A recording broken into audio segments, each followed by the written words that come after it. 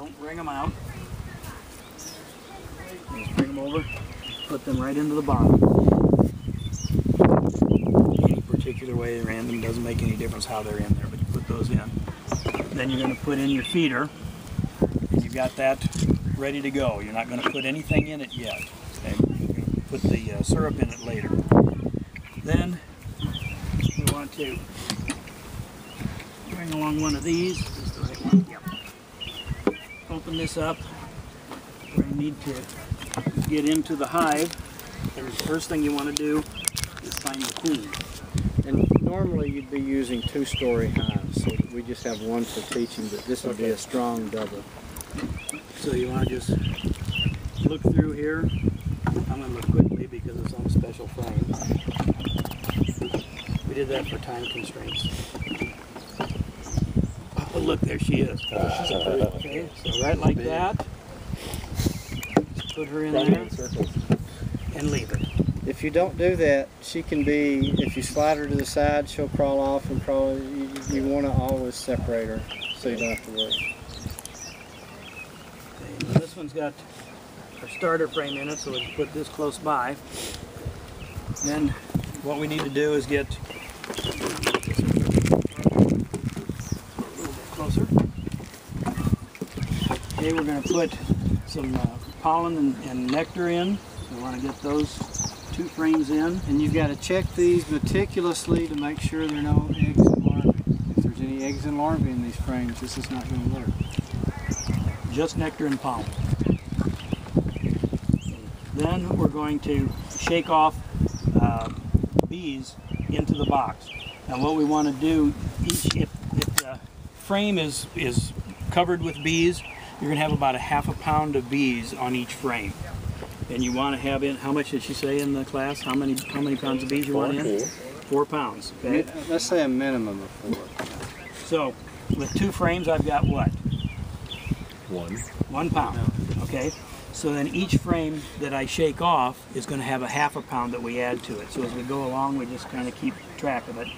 And when you shake these off, okay, you're going to put your forefinger hooked under here, and then come up, and you want to throw it up towards your hand, and with the butt of your hand, shock it back down. So it's just simply like this.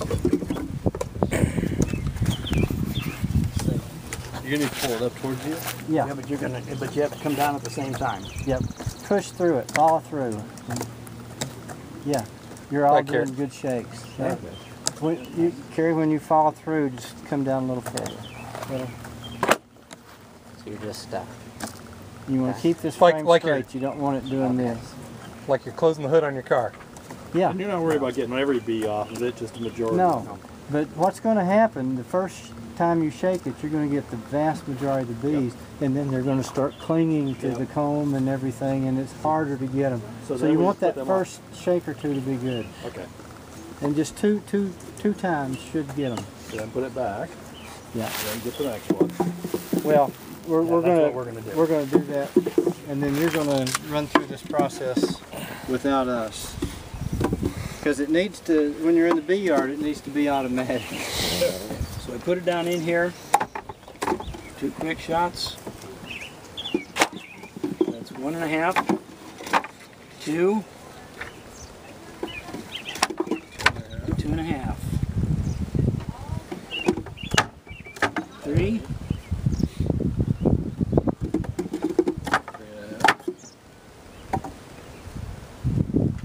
3 3/4. yeah.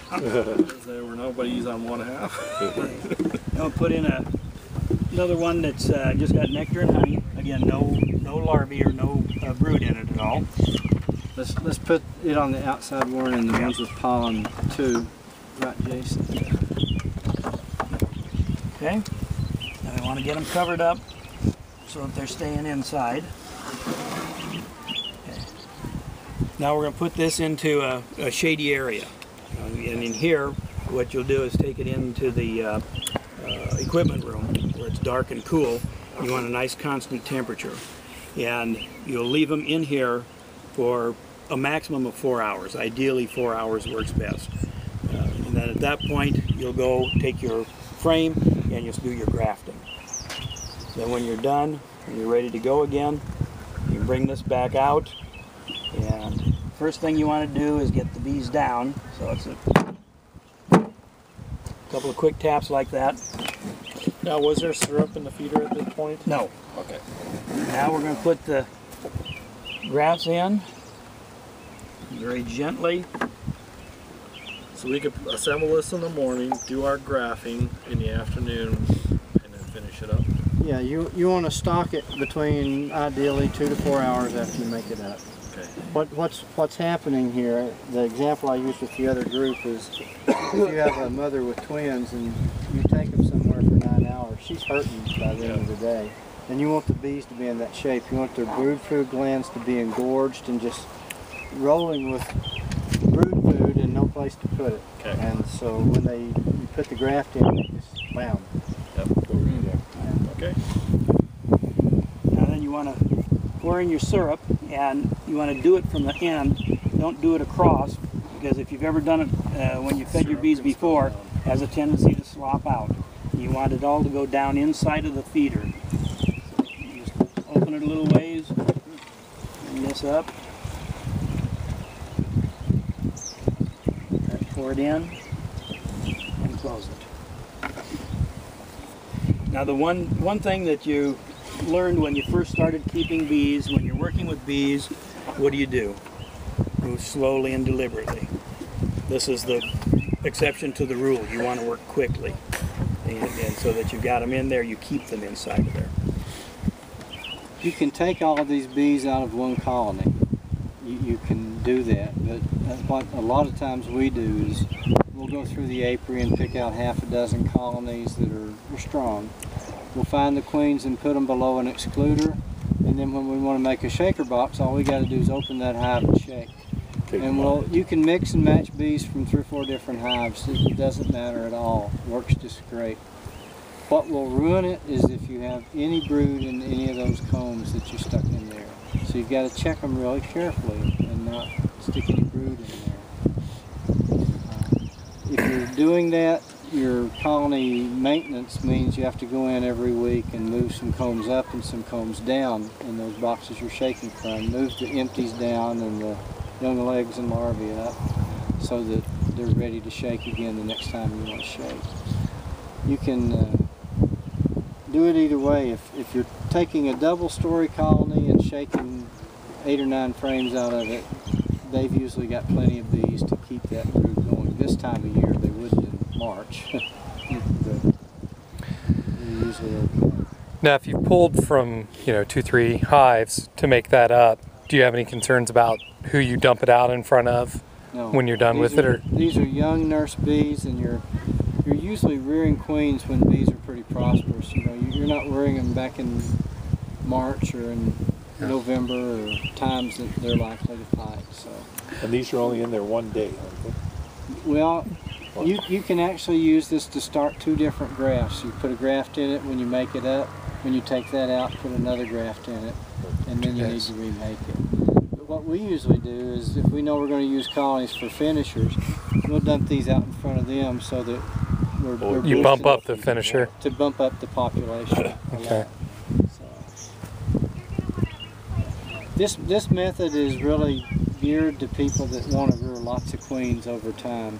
So it's very popular with the commercial queen rearing industry. We'll show you another method that uses a free flying starter instead of a swarm box. That if you just want to rear one batch of queens for your own purposes, is probably a lot simpler and better choice of how to rear the queens. But this one, if you're going to rear very many of them, is definitely. And you can start as many as 120 cells in one of these. It's your finisher that's going to be feeding most of the food to them. These guys are just accepting the cells. Once they're accepted, any colony will finish them as long as the queen is kept away from getting to them. But you want that colony to finish them to be a colony that's swarm strength, that's just rolling with bees that will lavishly provision them. Because you want those nice drawn out queen cells. You don't want these little short stubby things. Queens will emerge from them and they'll lay eggs, but they won't be honey producing bees. They'll just be box occupiers. So this one really just starts the cells. Yep. The finisher is the one that... Yeah, if you graft into a finisher and put the graft right into it, they'll accept some of the cells, but it's not a very reliable way to raise queens. We did that. I worked in Brazil for 6 weeks teaching queen rearing to beekeepers that kept African bees, and they were so runny that it was impossible to find the queens usually. So what we found, and they didn't have queen excluders that were the right size for African bees. African bees could get through the queen excluders they had. They had European bee queen excluders. So what we ended up doing is we would find combs of eggs and larvae, and then we'd put a super of honey over the bottom box and the eggs and larvae in a box above that super of honey. And the super of honey served as a queen excluder. The queen wouldn't cross a super of honey to go up in the top. So we were able to graft into that and get them to accept cells. The acceptance wasn't nearly as good as you'll get with this, but it was adequate for them to raise some queens. Probably forget to tell them that. But just so this becomes automatic, I'd like for you to take teams of 2